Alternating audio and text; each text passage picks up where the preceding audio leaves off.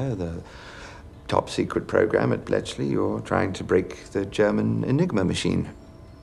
What makes you think that? It's the greatest encryption device in history, and the Germans use it for all major communications. If the Allies broke Enigma, well, it would turn into a very short war indeed.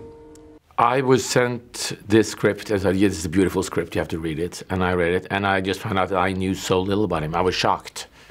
As to why wasn't this the man, you know, on the front cover of my history book when I was at school? I mean, it was such a fascinating story. I'd been obsessed with the story of Alan Turing ever since I was a teenager. I had always been into computer programming and computer science, and I was a huge computer nerd when I was growing up. And so, as you well know, among computer science folks, the sort of legend of Alan Turing looms very large. I was real fascinated about how he theorized a computer at the age of 23. How he, in many ways, theorized everything a computer can do and will ever be able to do. You theorized a machine that could solve any problem. It didn't just do one thing, it did everything. It wasn't just programmable, it was reprogrammable. Is that your idea behind Christopher? Well, human brains can compute large sums very quickly. Even Hugh can do that, but I want Christopher to be smarter. To make a calculation and then to determine what to do next.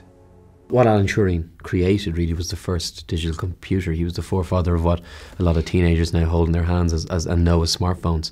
You know, that wouldn't exist without the work that he's done. I mean, he was the first who actually thought about all of this, who you know, that, you know, machines can be programmable. Not just do one thing, but do several things. There's a huge chunk in one of the main Alan Turing biographies which tries its best to break it down for you, how this machine works. And I tried my hardest. I went over it a couple of times, actually. It's a good sort of 100 pages on it, and I went over it a few times. But it was fun, you know, and getting people at Bletchley Park to try and explain it to you as well. What did you do during the war? I worked in a radio factory. What did you really do during the war? Are you paying attention? One of the things I love so much about this story and this film is that, you know, we don't talk a lot about this sort of secret scientific and engineering history of the Second World War. The Second World War was won by the mathematicians and the scientists as much as it was by the soldiers on the front lines. And I think that's a terribly important story to hear. 6 minutes. Is that even possible? No, it takes me 8. This isn't about crossword puzzles, it's about how one approaches solving an impossible problem. Do you tackle the whole thing at once or divide it into small? You finished? Yes.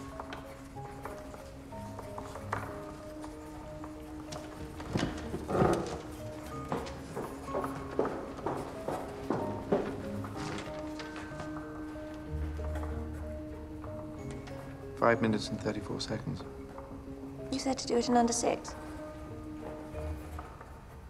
I love the story of Joan Clark so much because she was someone who was this unbelievably smart woman living at a time when smart women were not allowed to make use of their talents. And she was someone who sort of, when the war broke out, was for the first time in her life able to sort of be a mathematician and do the sort of work that she was capable of doing and got to sort of flourish in this time. And I hope that is a flourishing that we get to see more of today. To me, the movie is also a tribute to outsiders, to those who think differently, how important it is to have people who are not thinking normally, who actually have new ideas and can see the world in a new and different way. I mean, seeing the breadth of Turing's accomplishments was remarkable. He was not just a great mathematician, but he was a great chemist and a great biologist, and it was like there was no field unknown to him, and we can only imagine what wonders he would have accomplished in 1,000 fields had he gotten to live longer.